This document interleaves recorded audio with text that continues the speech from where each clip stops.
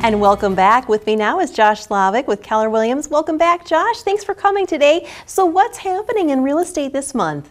Hey, thanks for having me on, Stacy.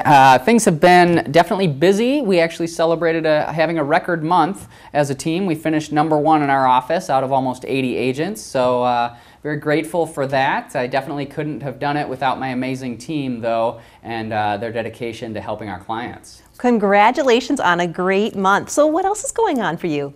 Hey, thanks for asking. So first quarter sales are up. You know, we're about 1.5% ahead of where we were last year, which last year was the second best year on record. Our sale prices are up about 4.5% for Dane County. You know, we're really back to pre-recession levels for both sales and prices. But the big news is that, active listings that are currently available is down 30%.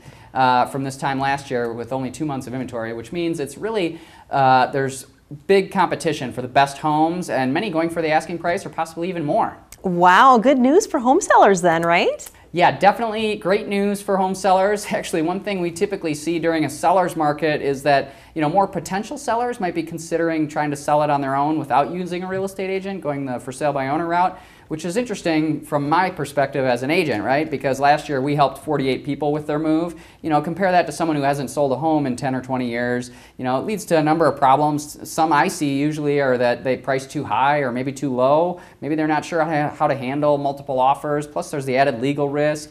It's kind of like someone, if they were going to try to put together their own television program and, using their own equipment and had no experience. I mean, I don't know. How good do you think they'll be?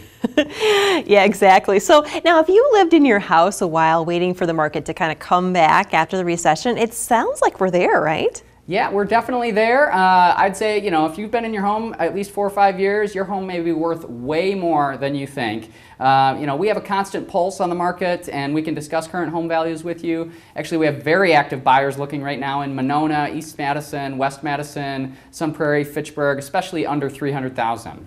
Any other areas where you're seeing kind of this increase in demand or maybe some opportunities for people out there? Yeah, so our office is in Monona, and we're kind of sandwiched right between Lake Monona and Lake Waubesa, and so we're kind of seeing a lot of different people coming out on the lakefront looking at waterfront homes, or other people might be considering building their new dream home. So seeing some more people looking at new construction.